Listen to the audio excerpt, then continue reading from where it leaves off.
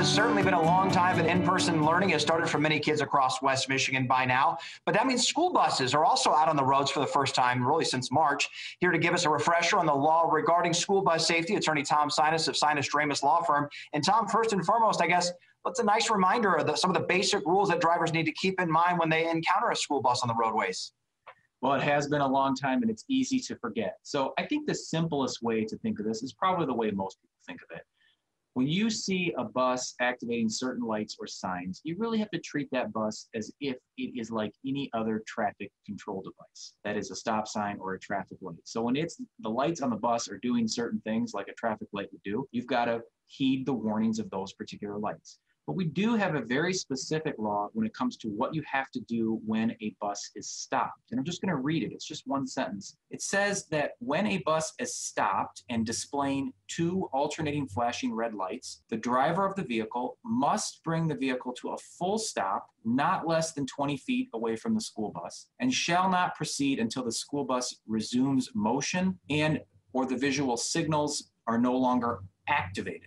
So when the bus has those two alternate lights displaying, you have to be very specific and purposeful in stopping and stopping 20 feet away and staying there until the bus is ready for you to move again. Good reminder indeed, Tom. Let's talk about some of the penalties out there for those who break the rules.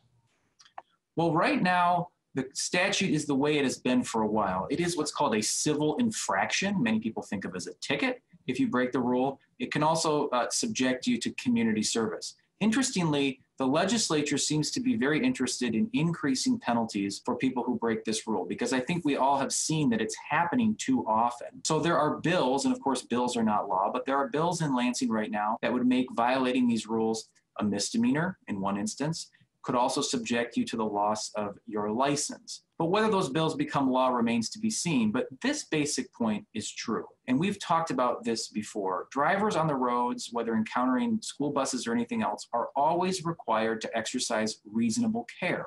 And some of these rules of reasonable care are set forth in our law, like the one I just read. And so if a driver violates that rule of reasonable care and, heaven forbid, injures or kills someone, then that driver is liable in a civil lawsuit. So whether it's the criminal penalty or the civil penalty, everybody needs to remind themselves to take this moment in time with school buses on the road to be extra careful. Yeah, some important stuff for sure, Tom. How do people track you down if they want more information? Well, they can find us online at www.sinusdramis.com. They can shoot us an email at info@sinusdramis.com or give us a call in West Michigan, 616-301-3333. All right. Good stuff. Thanks, Tom. Thanks, Derek.